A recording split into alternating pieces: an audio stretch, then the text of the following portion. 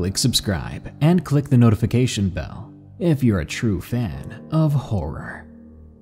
The work week is approaching, and what could be better to help the long week drag by than true ghost stories? How about 15 of them in one extra long episode? There will be demons, there will be cases of the unexplained, and you will be terrified. Enjoy these 15 allegedly true scary stories of the paranormal. Don't forget, you can share your story at darknessprevails.org. Demon in My Niece's Room by Lacey P. This story is not my own experience, but it's from my 8-year-old niece, Emma. A few days ago, Emma and I were in my room hanging out and talking. I was asking some questions about how school was going, and if she still hung out with her certain group of friends. But the topic changed, and somehow she told me that one night she started to hear noises in her room. Now, I've never been the type of person to immediately attribute something to the paranormal, so I began to come up with logical reasons for myself and to make her feel less scared. Maybe it was just some people on the street talking, I explained to her. Her demeanor quickly changed and she shook her head. No, the voice was coming from inside my room. She glared at me, not a hint of playfulness left from our earlier conversation. I sat there for a moment before asking her more questions. Emma continued to tell me that this experience happened between late June to early July of 2018, just a few months back. These were her exact words.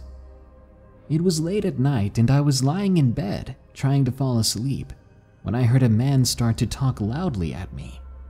It sounded like he was sitting up against the wall facing my bed. He sounded young, like a 17-year-old boy. He even said my name at one point, telling me to wake up. But I was already awake, wide awake. But I just laid there shaking and covering my face with the blanket. This guy kept telling me jokes, but they weren't funny jokes. They were scary jokes.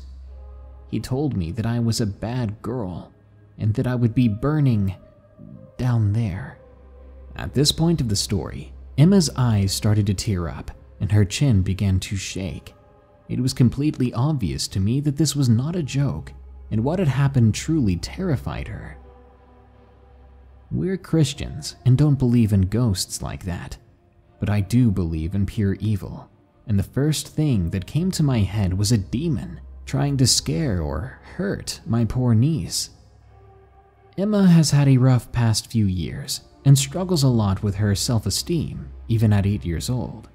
So I thought a demon may have targeted her for those vulnerable reasons, trying to oppress her and tear her down even more. Thinking about it enraged me. It made me hate whatever thing was in her room scaring her. As her aunt, I didn't want to scare her more, so I told her it could have been sleep paralysis, and I explained that it happened to a lot of people, and it was nothing out of the ordinary. This seemed to calm her down a bit. It made her feel more at ease. She told me she felt like she was going crazy that day, and when she got the courage to run downstairs to her dad and sleep by him, the voice stopped and she was finally able to go back to sleep. I was the only one in the family she ever told this story to, and when I asked her why she didn't tell her parents, she simply said, "I was afraid they wouldn't believe me." Deep down, I don't think it was sleep paralysis. My gut tells me something evil was in that room, and with sleep paralysis, she would not have been able to move, not to mention it lasted quite a while. An hour of this man taunting my niece. We ended the conversation with some prayers, and I said some blessings for her. I even went to her house a few days later to pray and bless her room. She told me nothing has happened again, and I pray that it stays that way. She's far too young to be experiencing that type of horror. Unrested Soul by LTheRavenL. It all started around 2 or 3 years ago. My family and I had moved to a new small neighborhood in Tucson, Arizona. We leased a new place. It was connected with another house, but thankfully we were divided by a wall. We had at least 4 dogs during this time, before we ultimately ended up with 7, as we care for dogs a lot, sometimes more than ourselves. Living in this small 2-bedroom, 1-bathroom house of ours, we didn't have much furniture during the time, as a few months before we moved, my mom was accused of seeing another man, as my stepdad didn't want to see her nor my sister and I, but they seemed to always work things out. It's a bit of a long story. Anyway, during the first few months we lived in that house, I was going through a phase where I constantly watched Ghost Adventures and always wore black. Looking back on it, I'm not proud, but like I said, it was a phase. Whenever I watched that show, I always got a creepy feeling that someone was watching me, somewhere from the corner of the living room, and whenever I looked over, unsurprisingly, I didn't see anything. Just my dogs looking at me as if I was weird. With the year passing and still living at our house, my mother's birthday had just passed a few days back, so she and my stepdad went to an adult art class where they painted and drank. They worked together to paint a cherry blossom tree, which I thought was pretty nice. They hung the piece up at our house, and for some reason when I looked at it, I felt like something bad was going to happen. As I had no reason to feel this way, I put it to the back of my mind and tried to forget about it. Just a few days after my mother's birthday, my grandma would stop by and visit from time to time while I was at school. And during that time as I came back home, my grandma told me that her and my mother both saw a dark, small shadow that was the same height of my cousin, who was autistic, disappear into the area where the oven was. This was bizarre, and at first I didn't believe them. But this wasn't the very first time I've dealt with the paranormal before. And apparently before that event, my mom and stepdad had found a broken and shattered Jesus statue of theirs in the backyard, somewhere it shouldn't have been, and when they saw it, my stepdad saw the dark figure of a man running away from the scene. He gave chase, but the moment he rounded the corner of the house, the man was gone, as if he never existed. Now, my mom, doing some research, discovered that a man in his late 20s or early 30s had been shot and passed away in that backyard only 5 years ago or so. You would think that the people who are letting us rent this home would at least let us know something like that happened before making a deal with us. Hearing about the statue incident, my grandma and I decided to check it out. We picked up the broken pieces and brought it back home to clean and dry it off. Using glue and tape, we put it back together as best we could, and once we were done, we returned it to its normal spot, making sure it was in a good, stable place before we let go of it. But a few days later, yet again the statue was broken and in the backyard. Someone would have to walk inside, grab the statue, and throw it on the ground outside to do this. So there's no way it simply fell down. Before long, my mother began to act strangely. Her actions, her mood, her personality changed. She began to tell us that she was seeing this black shadow more and more, once in the corner of her room, and once in the shower. One day, my mother took my sister and I to church, at which my mother began to search for the father of the church, her eyes bursting into tears all of a sudden. My sister and I were both immediately worried about her. The father wasn't there, so we took home a bottle of holy water with us. My sister drove while my mother lay in the back seat, feeling sick and exhausted for some reason. At this point, my mind was reeling, as I knew that this spirit was messing with my mother somehow. But I didn't know how to help, which made me even more upset. Back at home, we were hit by a horrid odor. It was like burnt cigarettes. It made me sick to my stomach.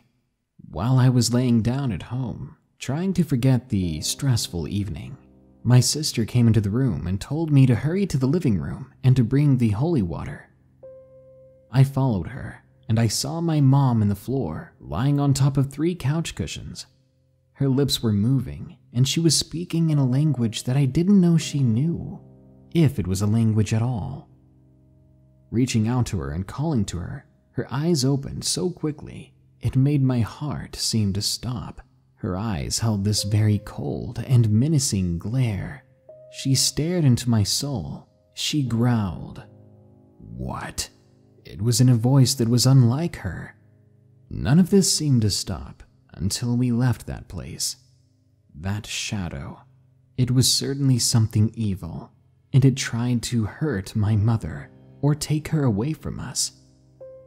If you're ever looking to buy or rent a home, you might want to do a bit of research on it, because the person selling or renting it to you might lie or forget to tell you something important about its history.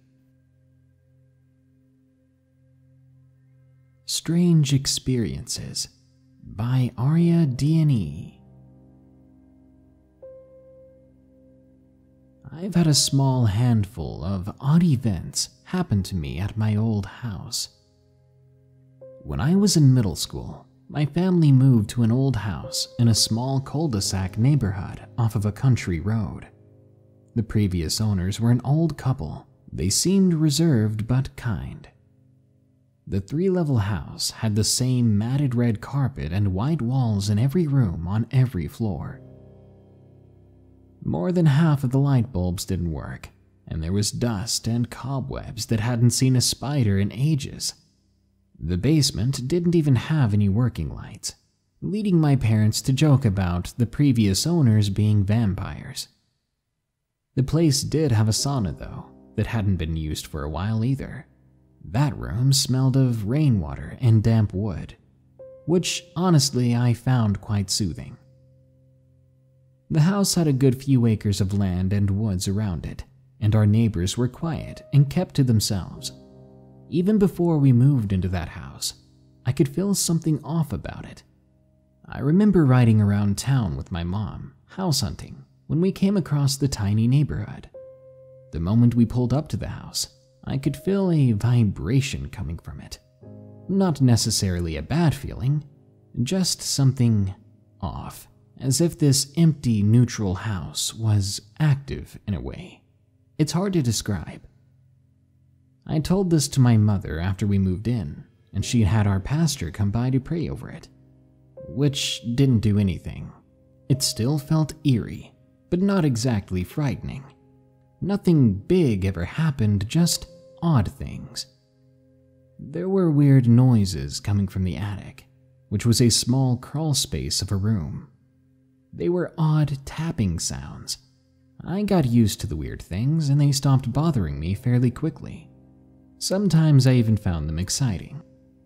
Now, after middle school, I got into some trouble and wound up being homeschooled through these Christian packets that I had to do by myself. So I taught and graded myself, because both of my parents went to work.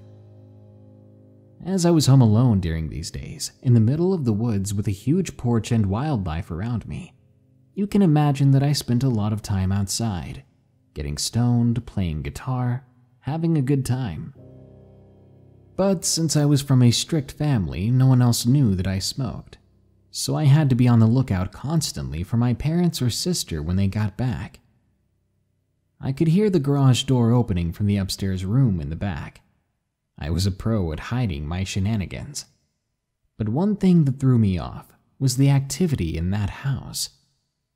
On multiple occasions, you could hear the garage door open, then shut, and you could hear heavy footsteps walk up the steps and into the kitchen, clear as day. Sometimes you'd hear the crinkle of a bag or the jingling of keys, as if someone made it home from shopping. They always went to the kitchen and stopped there. I would stop what I was doing and call out to whoever just came home. When I didn't get a response, I would begrudgingly get up from my comfort and go downstairs. My parents liked to be sneaky even though they weren't good at it. But when I would walk downstairs all the while asking who was home, I'd walk into the kitchen and see no one was home yet. Nobody but me.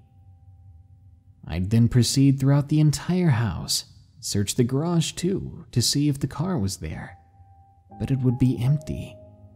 That became a routine, and every time it happened, and it happened often, it never really scared me. I never felt anything menacing about it, though it did get annoying. As I got older, I figured it must have been an imprinted haunting, something that repeats itself over and over.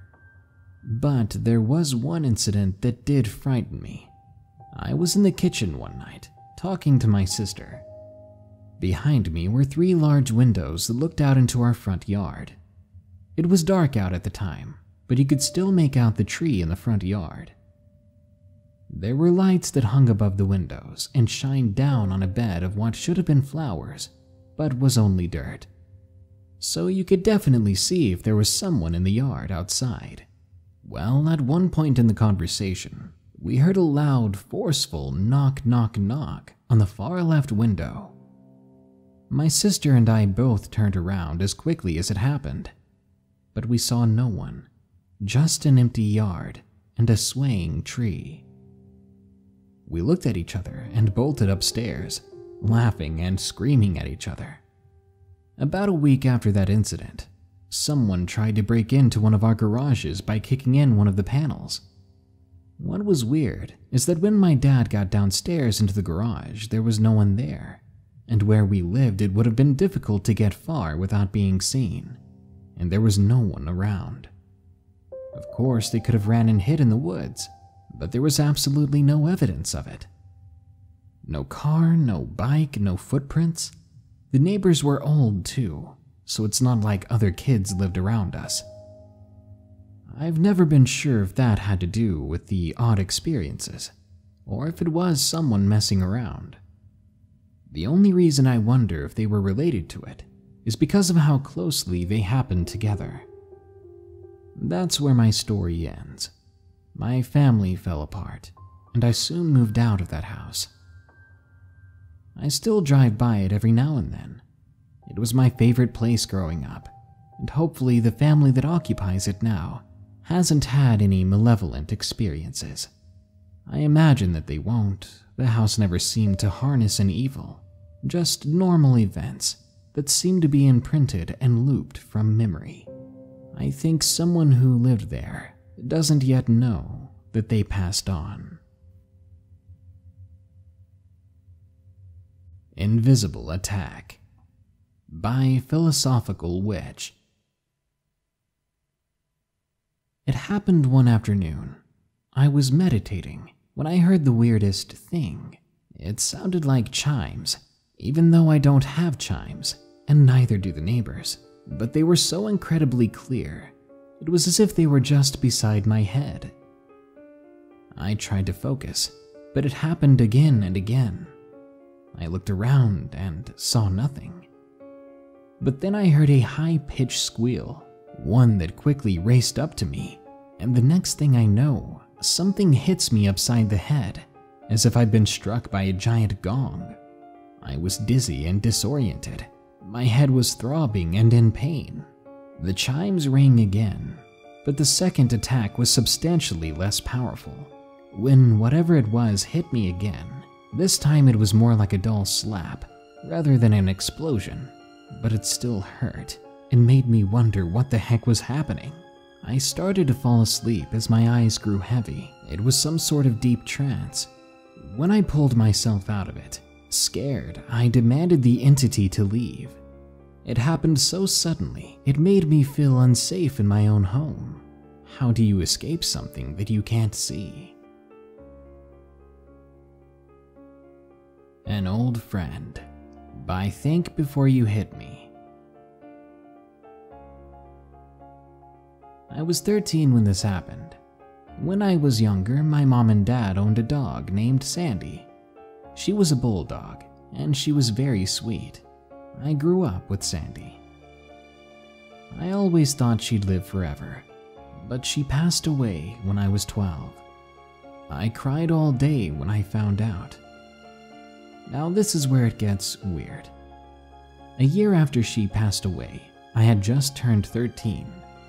It was also the anniversary of Sandy's passing, and I wanted to visit where she was buried, just to tell her how things were going with me. But a storm was rolling in, and my mom said I had to stay inside. I was bummed out, so I went and played some games in my room for the night. I was the last one up, and it was very quiet, other than my video game's background music. I suddenly heard something strange, the light pitter-patter of claws on hardwood floor. I thought it was my fat cat's shadow, but when I looked over at the door, I saw something that made me gasp, a sight that brought tears to my eyes. There in the doorway stood Sandy, exactly how I remembered her. I thought I was seeing things from staying up too late, so I rubbed my eyes, but when I looked back, she was closer. It startled me, honestly. I wasn't sure if it was real. I quickly turned off the game, and when I looked back, she was gone. But I know I had seen her. I went to bed, my mind racing from the experience, and sadly, that was the last I ever saw of Sandy. Shadows of the Past by SilverWolf69. Before I begin, I would like to mention that my wife and I never drink, smoke, or use any other substance, so I can't chalk this up to our imagination or hallucinations. A few years after we married, we got a nice little house in a small suburb. We always wanted a 3-bedroom, 2-bath place, and found one for a good price. When we asked why it was so low, the woman selling it to us said she didn't want to be there anymore. We didn't think more of it and began to look inside. It was almost like the place was made for us. We immediately signed the paperwork and scored the house.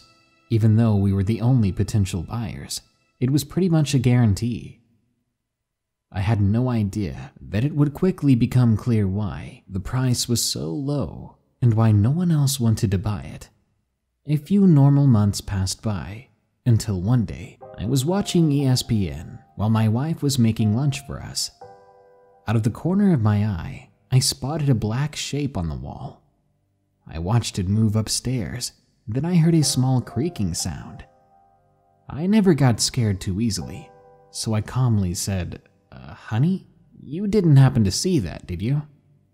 She came in and asked, "What are you talking about?" I told her about the shadow. She decided to go upstairs and check it out herself. After a few minutes, she came back down and said she didn't see anything. I shook my head and forgot about it. Next week, we were watching SNL. When I happened to look out the window, I saw 2 dark shapes that were smaller than the first one I'd seen. As I watched, the 2 began to run in opposite directions. I quickly turned to my wife to tell her about it, but she was already staring out the window as well. She asked me if that's what I had seen that day. I nodded. We weren't exactly scared, maybe a little bit creeped out. On another day, I was connecting my Xbox, and after it turned on, I was using some kind of camera feature that detected heat in the area.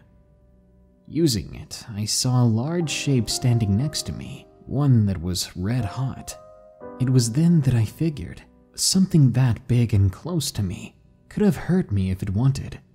Shaking, I said, "Excuse me, I'm doing a live feed with my friends here. Could you please move?" The form immediately left, and I only saw myself after that. A month passed by with no further incidents, but the shadows were starting to appear more regularly.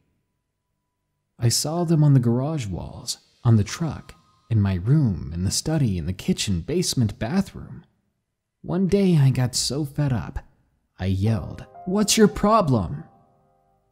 There was, of course, no response, but I did feel a chill. I turned around and saw an especially large shadow. It was 8 feet tall, plastered to the wall. I watched it point at the floor, then vanish. I looked where it had pointed, and I felt a dire curiosity welling up in me. My wife and I decided to do some digging, and we found out that, like many other haunted places, the house had been built where a family used to live, a family with 5 kids and a very large black housekeeper named Randall. One night there was a fire that started in the kitchen and quickly spread through the house. Randall escaped, but all 7 of the other family members did not. A few days later, Randall was found lying lifeless on the charred remains of the house, with a wound in his head. He had been so distraught, he took his own life. A few months went by until I talked to some construction buddies of mine. When we cleared some ground away outside the house, we found ashes and roofing. I figured that was good enough for me. I'm no archaeologist, but I'm no dummy either. After a few more months had passed from that incident, my wife said she had enough of this house. Even though it was a nice place and it had everything we wanted, it clearly wasn't our home. In her eyes, the family that had perished there still owned it and everything around it. We put up with the shadows for another week, packing up and getting ready to move. The house was back on the market soon, and it was quickly bought by another gullible young couple. They moved out as well, after only being there 1 month. I never did tell them about these shadow people, but I think they got the message. I just drove past the house a few days ago, and it's still empty. I think I know what was going on. The shadow people were the previous family and their housekeeper. They were lost, sad, and confused about what happened to them, and I don't think any of them could bear to leave. We live in a new house now, and I see the occasional tiny shadow out of the corner of my eye from time to time, but nothing nearly as significant as what I saw in that old house. Haunted Doll by Ghost Girl 7. I was 10 years old when my grandpa bought me this doll. It was $30 and it looked like a cowgirl, but it was a big doll, the size of a 3-year-old child. My grandpa knew I liked dolls, being an only child myself, but little did I know this doll would put me through hell. One day an old friend of mine named Katie was staying the night with me. She brought over her doll, and we played with dolls together for a few hours. Then my mom called us down for dinner. We ate quickly so we could hurry back up and play. When we came back, Katie's doll was in my doll's hands in a strangle-like position. We immediately laughed, figuring it was a weird prank from my dad. Later that night, when we were watching movies, Katie turned her head to say something to me. Now I had placed my doll on my computer chair facing the computer. When she turned her head, she pointed out that the computer had been turned around, and my doll's head was now staring towards us. We both felt a little creeped out, and I threw the doll into the closet. The next day, after Katie left for home, I was in my room watching TV when I heard an animalistic and guttural growling sound and scratching noises coming from the closet, like a wild and desperate animal was trapped inside. I froze, paralyzed with fear. What do you do in that kind of situation? At that age, you would instantly think a monster was in your closet. But I gathered up my courage. I ran over to the closet and opened it, and I saw the doll. She wasn't lying like I left her, and instead was now somehow propped against the wall directly facing the door, facing me. I grabbed her quickly and opened the attic, throwing her inside. Ever since then, my family and I have been hearing walking sounds and thumps coming from the attic. Not one of my family members will go up there. I don't blame them. That doll is scary, but I have one unanswered question.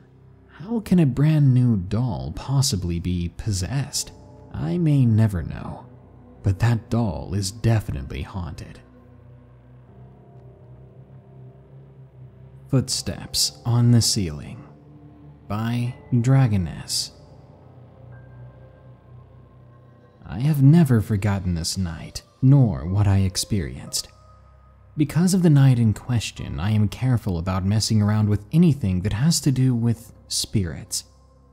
The two-story house I lived in was converted into 2 apartments, and at the time I lived with a boyfriend in the second-floor apartment. It was an old house with hardwood floors, old decor, and an attic. The attic had one of those folding stairs that pulled down from a hatch in the ceiling.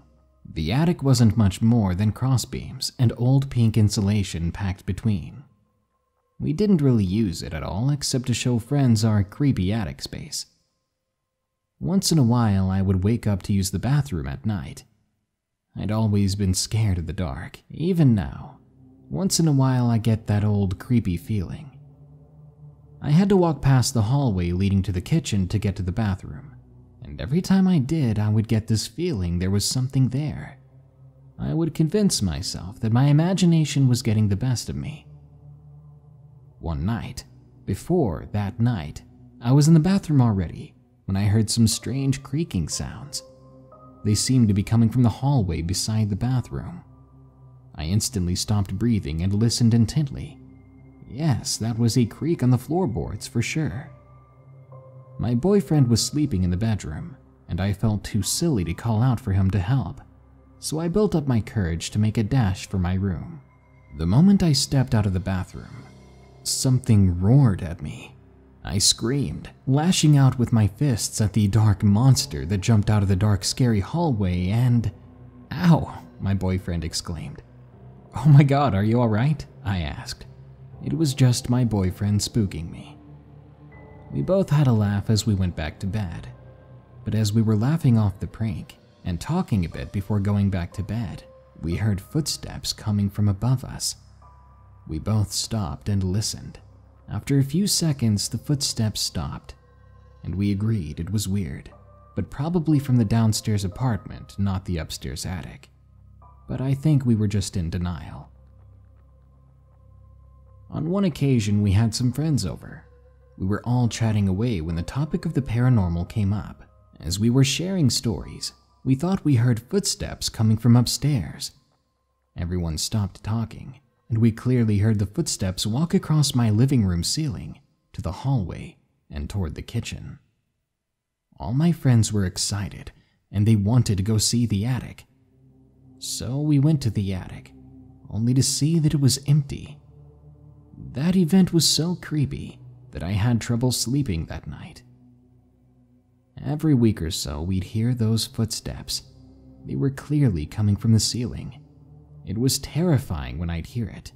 It made me want to move, and I even spent a few days at my friend's house. My boyfriend decided to talk to his mother about the sounds. Mrs. M was a self-proclaimed medium. She wanted to come over to get a feel for the place. I wasn't keen on the idea, but they decided it would be best. Then came the night that I will never forget.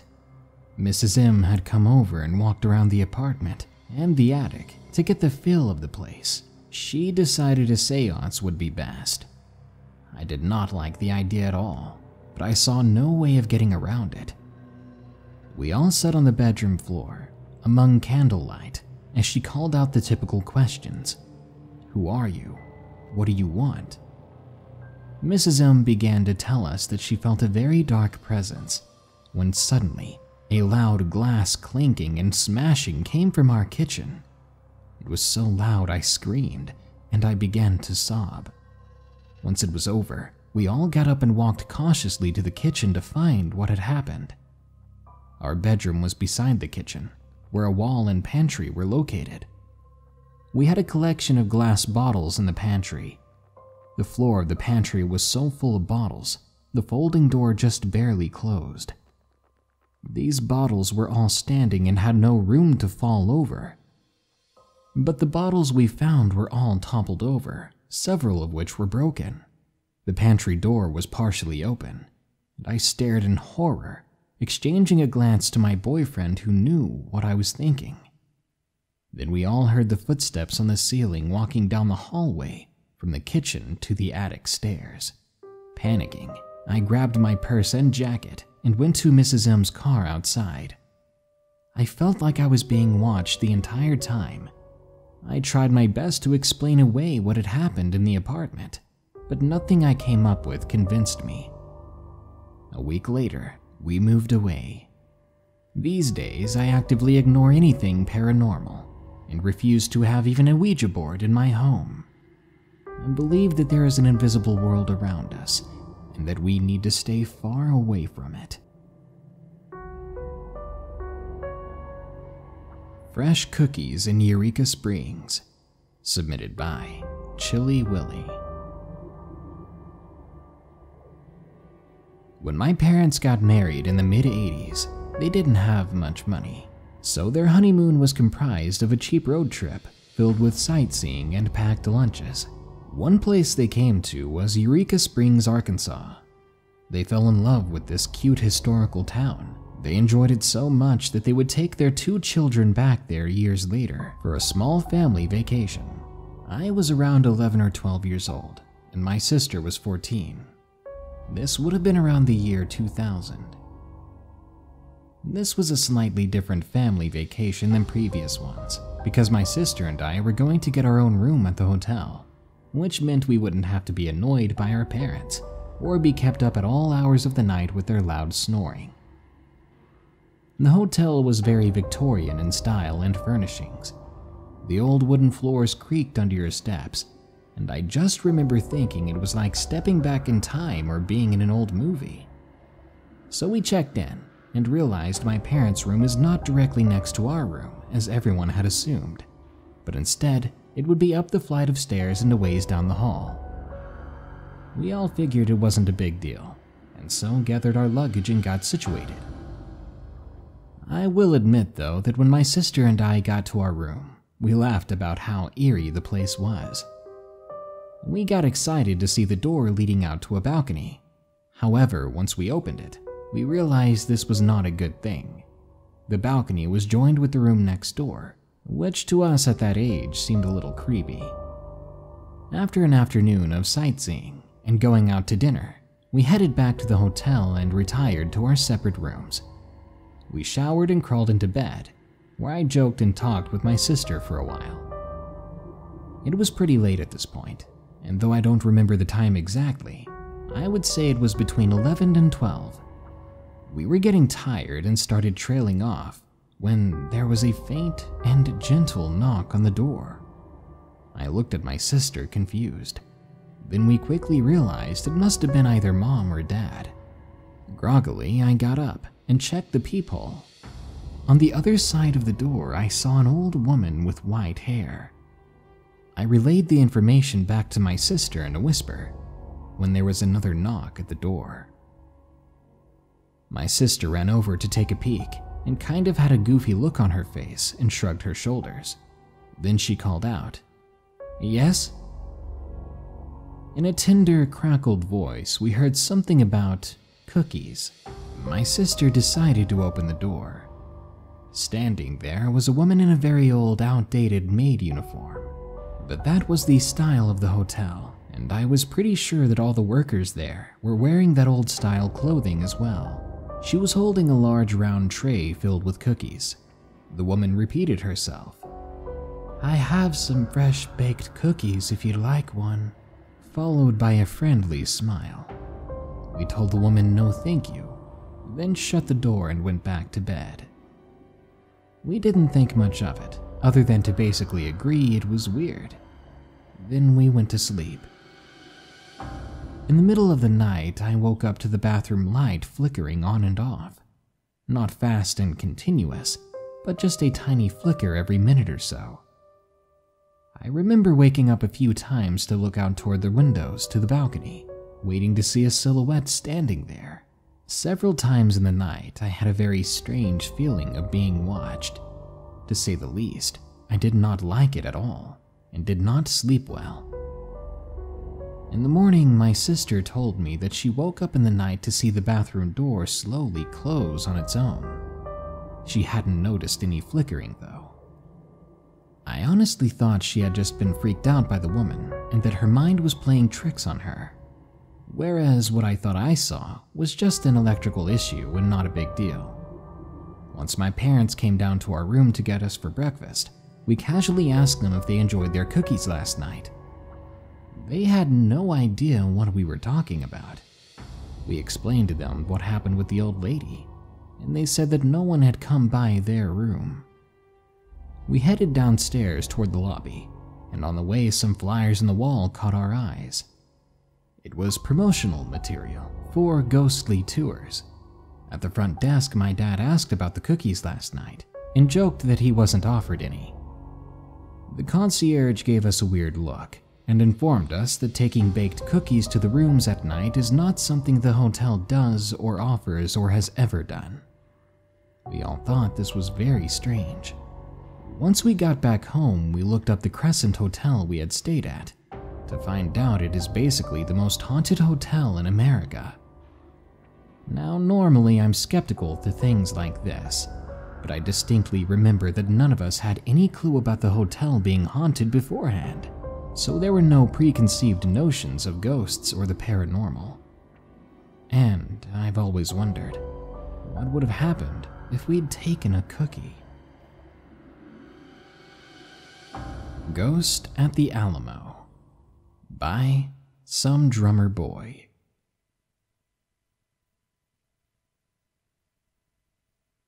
It was about 10 years ago when I was a freshman in high school. It was about a week before Halloween when my dad surprised me and my brothers with a ghost tour. At this point in my life, I was intrigued with the paranormal. However, I was highly skeptical of it, but I was about to get a formal introduction in this field. Nightfall came, and we met up with a group of people who were going to take the tour with us. The tour started at the Alamo Cenotaph Monument, which sits majestically, Texan pride, about 200 feet from the main entrance from the Alamo. We were greeted by the tour guide who was dressed up like Indiana Jones. Then we began to walk westward, away from the Alamo. Something struck me as odd about this guide. Why would he need an overly large backpack and a foldable chair for a short tour? Well, fast forward to the end of the tour. We stop at the long barracks near the entrance, and the guide pulls out a tripod from what I thought was a foldable chair case. From his backpack, he takes out a thermal camera and proceeds to tell us about a ghost that roams those barracks. He points the camera down the breezeway and tells us that if you call the ghost by name, he'll manifest himself, but more often reveals himself to the call of a woman. I forgot the name of the ghost, but for the sake of the story, let's call him Johnny. A woman volunteered to call for Johnny. She called his name 3 times, all the while I'm looking at the camera screen pointed at the wall. What I saw fascinated me about the paranormal, and had me believing that maybe, just possibly, something about it is real. From around the corner, I saw a green figure slowly come into view from the blue background. I looked up from the screen to see that there was no one in the breezeway, but looking back at the screen, the figure was still there. I told my brother to walk in front of the camera to make sure that it wasn't just a recording of someone else, but he popped up as red-white on the screen.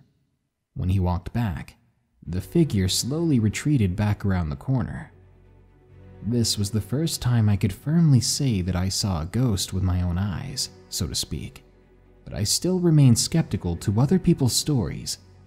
Not saying I don't believe them, I just want to experience it myself. The Veil by TR06 Crow.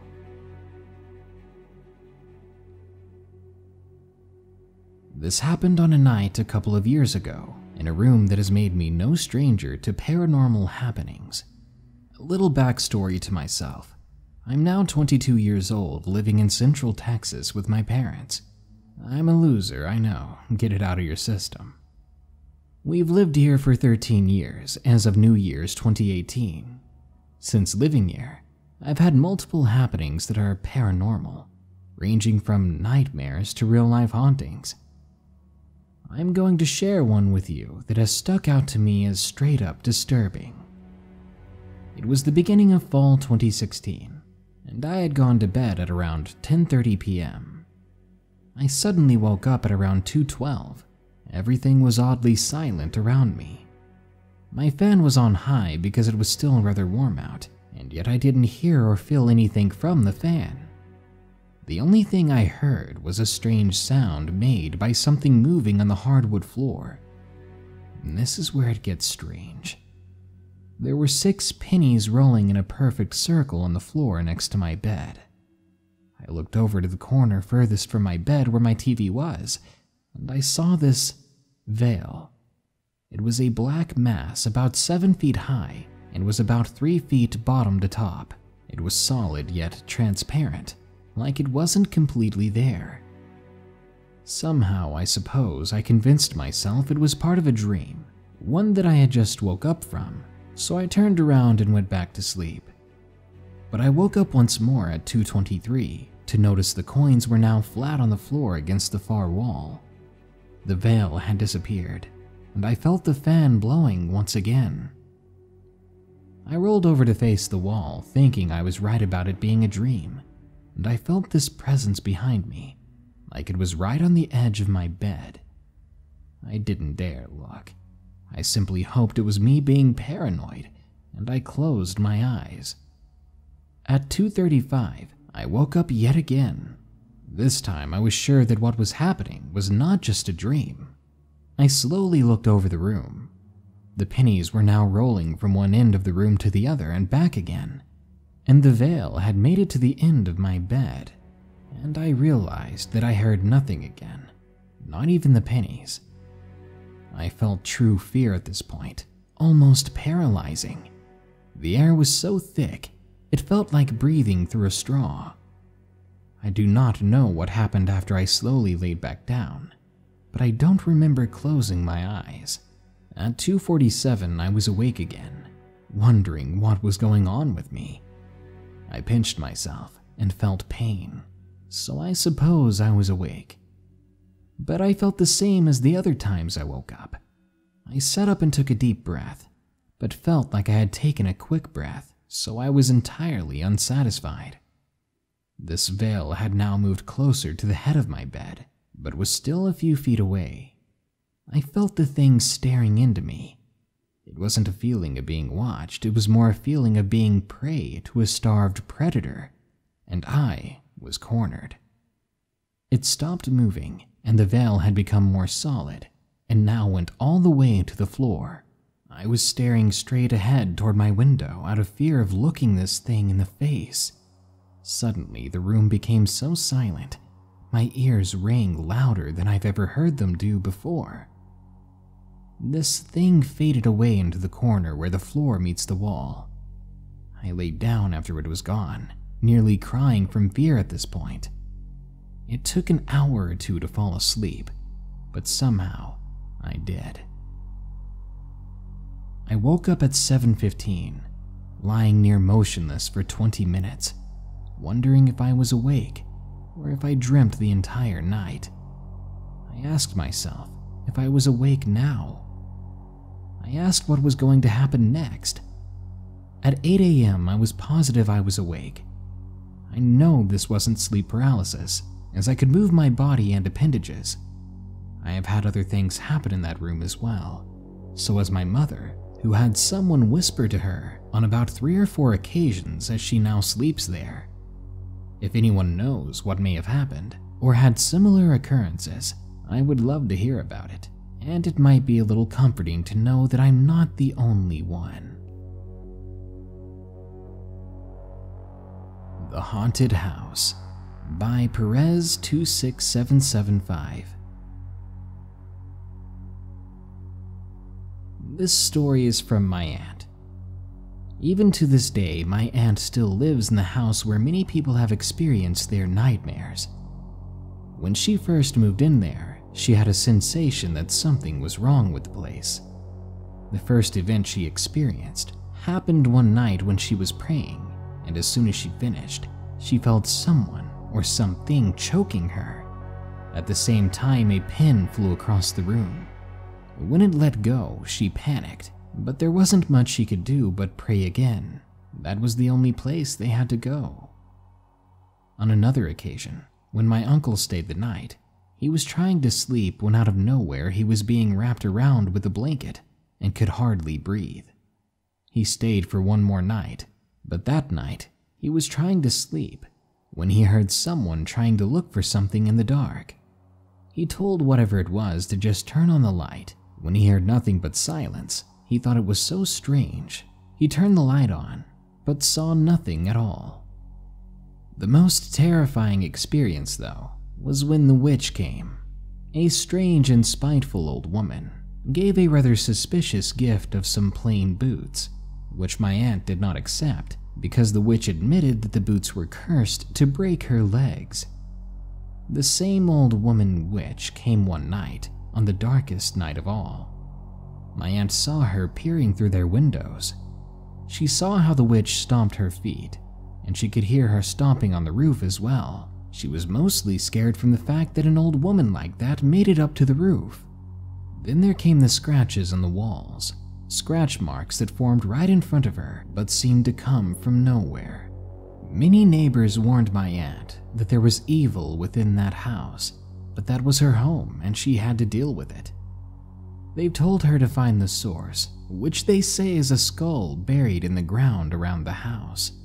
She's tried finding it, but her search has not been fruitful. She's gotten used to the evil within that house by now, but it keeps creeping the soul out of their visitors every time.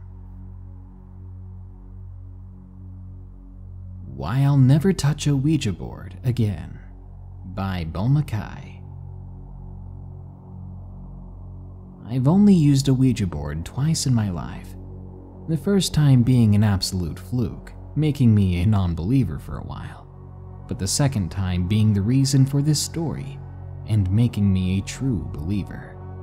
So a group of friends and I decided to bust out the Ouija board, mostly as a joke. There were 4 of us sitting around in the basement. Mind you, this isn't a creepy basement. It is a finished one without any windows, so it was quite dark. However, if there was a creepy part at all, it was the part where the laundry room was. Thankfully, there was a door separating the 2 spaces.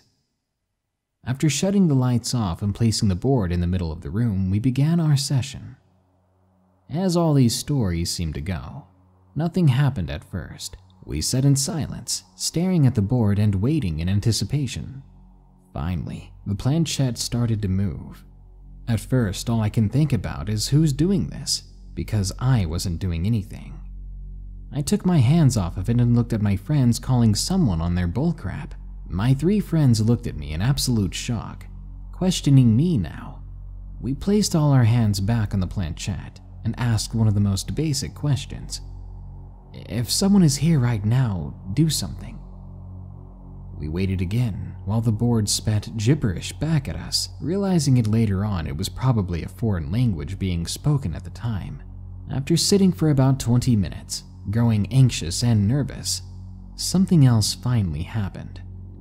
I mentioned earlier the door to the creepy dungeon laundry room was completely shut. Well, the door flew open and smashed right against the wall. All 4 of us jumped up and bolted to the stairs, tripping over each other to get to the top. We left the board open to whatever we had summoned. Now we were all outside feeling somewhat safe, and we did not want to get back in that house for a while.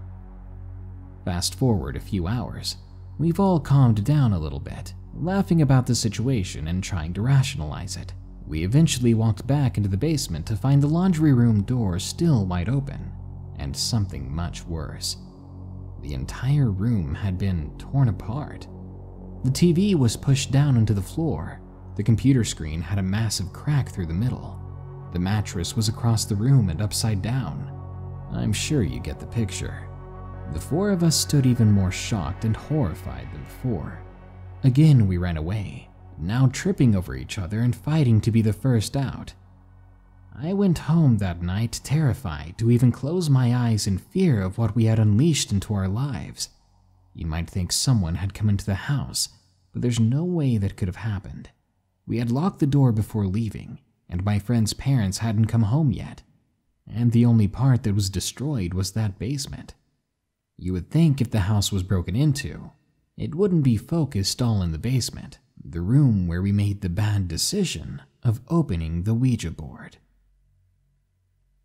The following final 2 stories I've read before, but they're scary enough that I really wanted to bring them back, so I hope you enjoy them.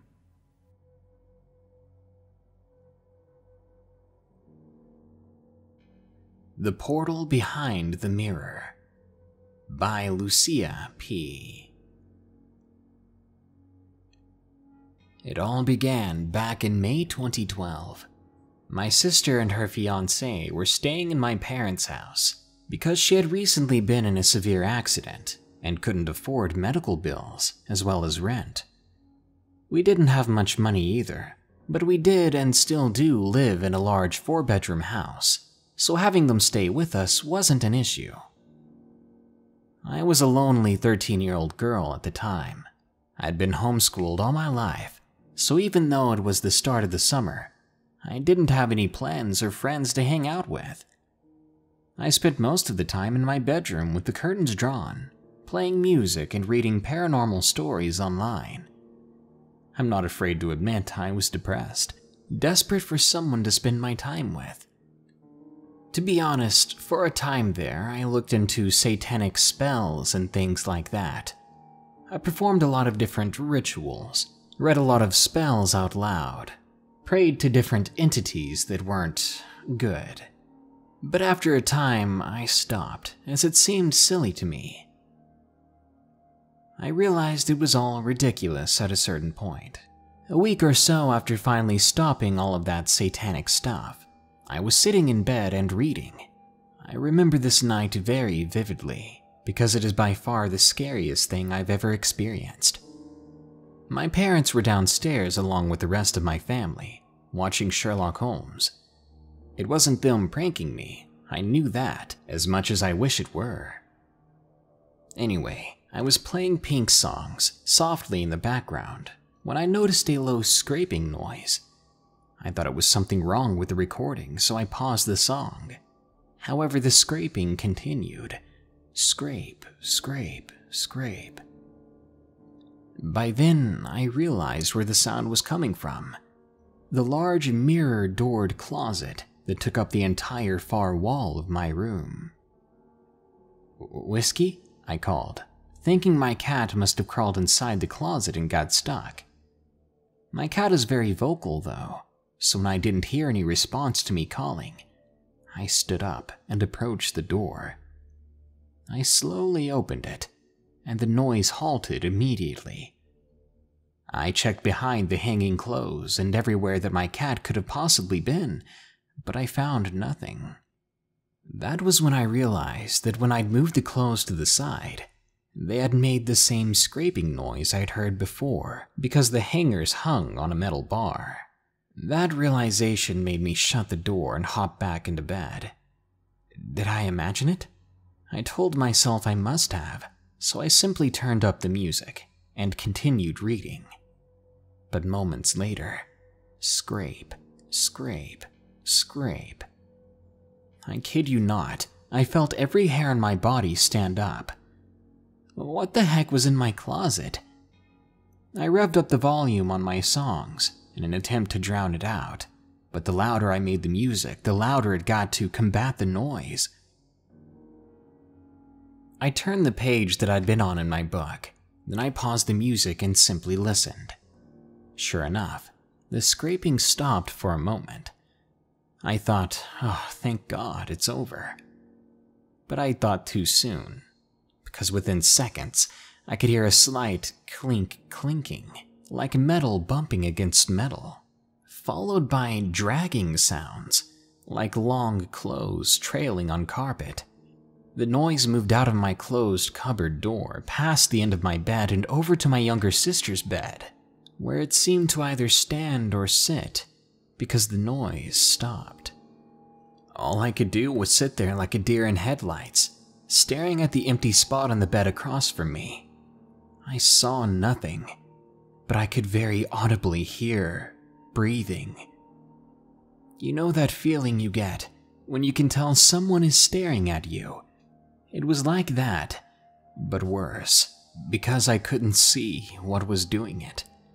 I remember trying to call out to someone, anyone, hoping that my mom had come upstairs and would enter my room, but no sound escaped my lips, just a pitiful croak and terrified tears that streamed down my face. I couldn't move. I eyed the door to the hallway, then back to the empty bed. I felt the tension in the air break, and I darted for the handle, and I made it out. I bounded down the stairs like my life depended on it.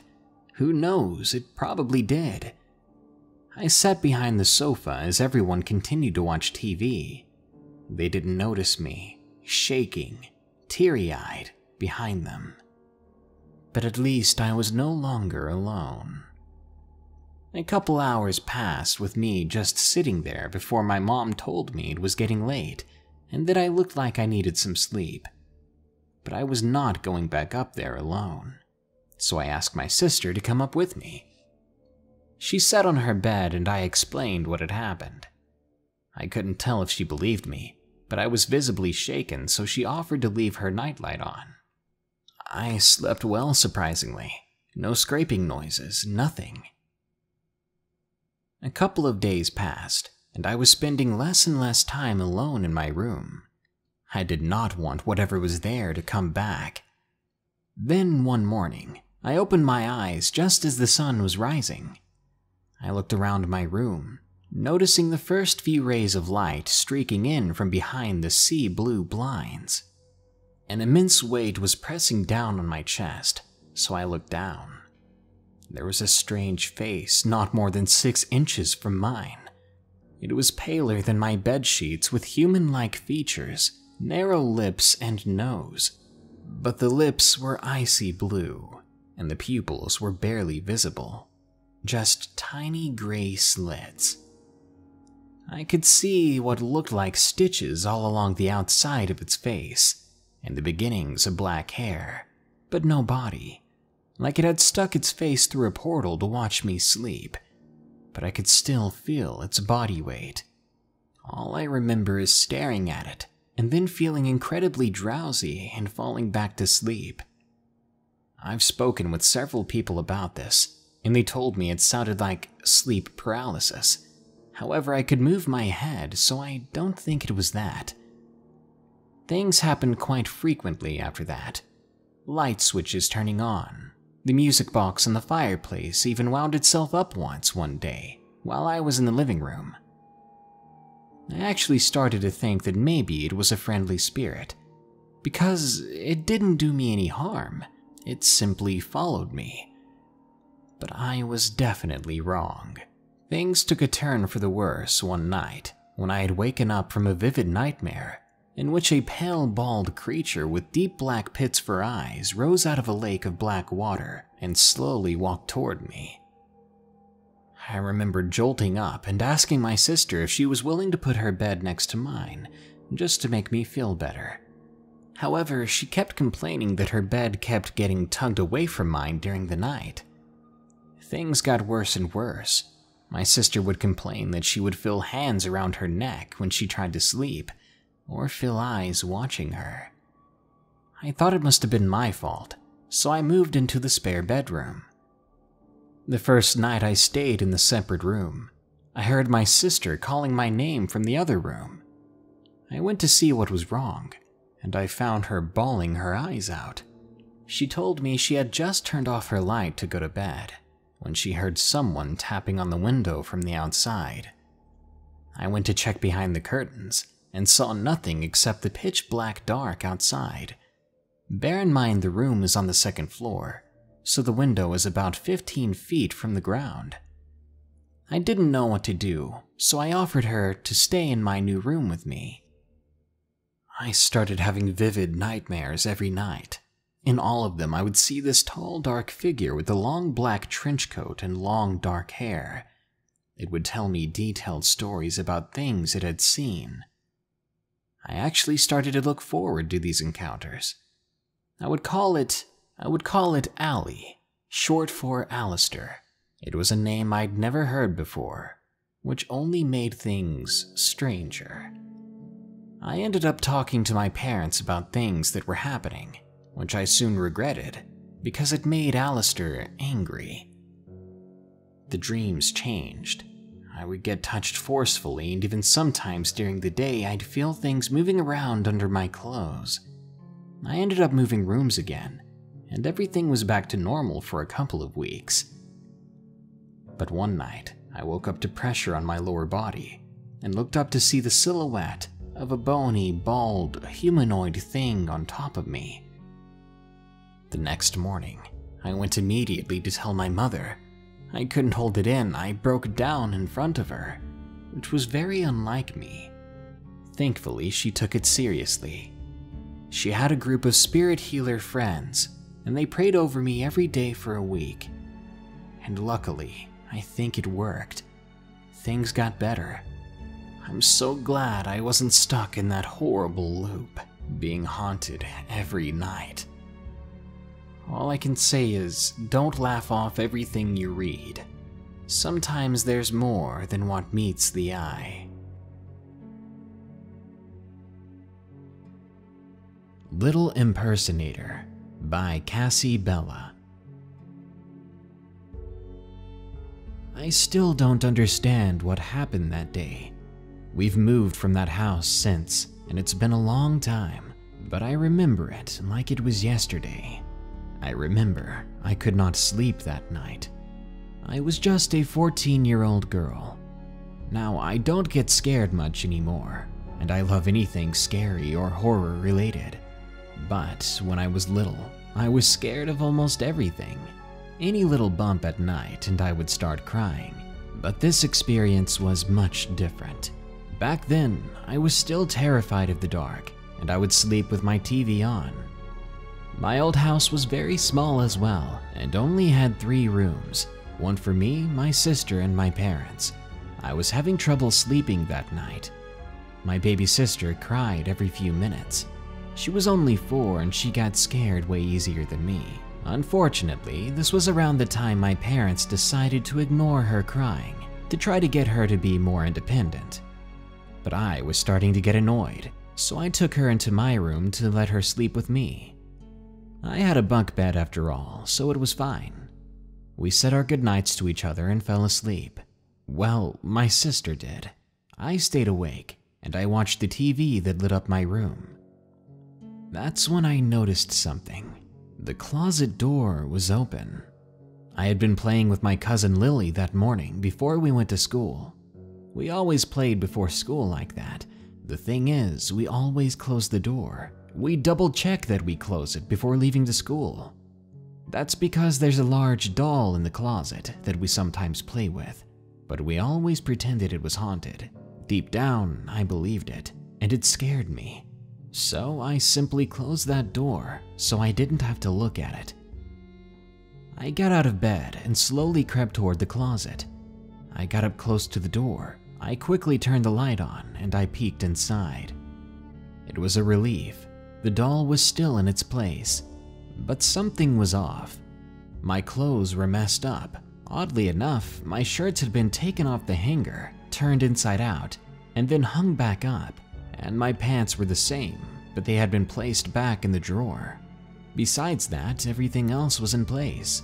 Considering my overly organized mom was the one who hung my clothes and folded them, there was no way this was her mistake and had hung up my clothes inside out. Feeling odd, but not entirely creeped out, I slowly turned off the light and closed the doors to the closet. Then I crawled back into bed. I wasn't really that scared, just confused. How did someone do that without making any noise? Or who had come into my room and I didn't notice it, just to pull a weird prank like that? I laid in my bed and I continued to watch the TV when my mother suddenly walked in. "Hey, did you come into our room?" she asked. I shook my head, and I told her that I had been in my room the entire time. "Well, we heard someone come in and we already asked your sister if it was her," she said. What? I was confused even more now. My sister had been in my room the whole time, and neither of us had left. My sister was still below me in the bunk bed. My mother didn't seem to notice this, then left the room after I answered her. She had told me to go to sleep. But after hearing this and the situation getting more confusing and suspicious, there was no way I could sleep. How in the world did someone go in my parents' room when my sister and I had been here the whole time? For about a week after that, I had a lot of trouble sleeping. Every little noise made me jump. Better yet, every morning when I'd get dressed for school, my clothes were always inside out. For an entire week, I would have to realign my clothes before leaving for school, something that took quite a long time. But then the next morning, they would all be inside out again, without any explanation. My little sister believed my story, as it was happening to her too. Her clothes would have been tampered with when she went back to her room to get dressed. For someone so young, she was pretty smart, observant of her surroundings more so than the average girl her age. One day, she was in her room playing with little pony dolls and Barbie dolls. I was hanging with Lily, and my parents were outside. She told me she left her room for a snack, and when she went back, all the heads and hands had been pulled or cut off of her dolls. I believed her, because when I got back home, I saw it for myself. She couldn't have done it herself, because she was much too short to reach the drawer with the scissors in them, and she would never break one of her own toys. My parents would have gone crazy.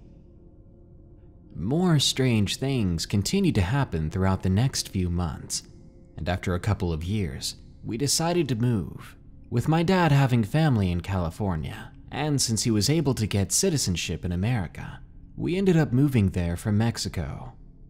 A few years after we moved, my mother told me a story that frightened me.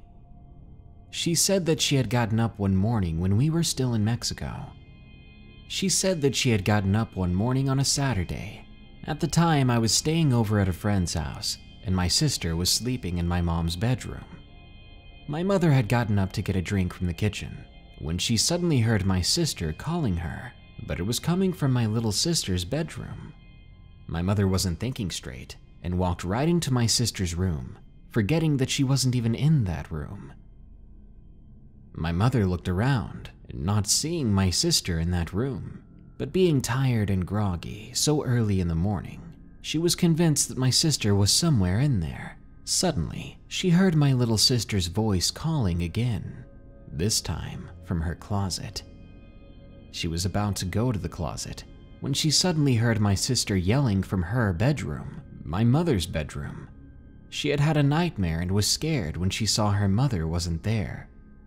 The closet door that my mother was almost at had been opened a little bit, so when she had stopped and listened to my actual little sister getting out of bed, the closet door suddenly slammed shut. Freaking out, my mother grabbed my sister and left the house until she had to pick me up.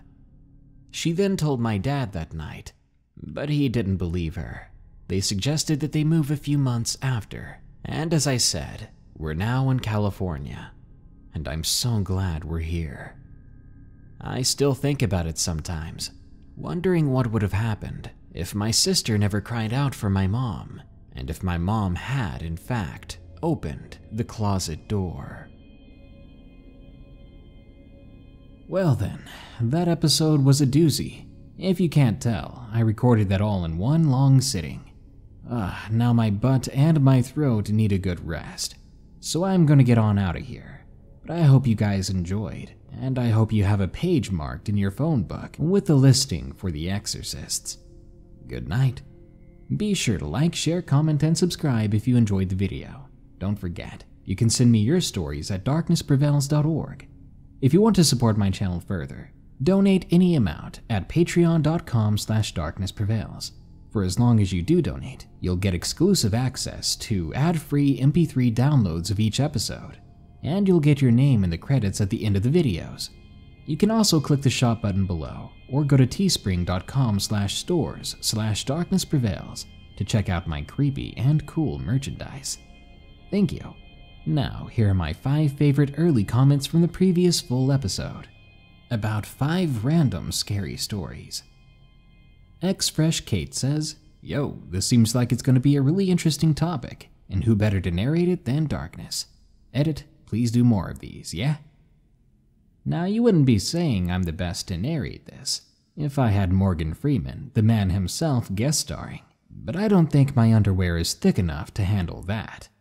Anissa Khan says, your videos help me sleep at night, so thank you. You're welcome. Sleep is like the best thing after food and water, so I'm glad it can help you achieve it.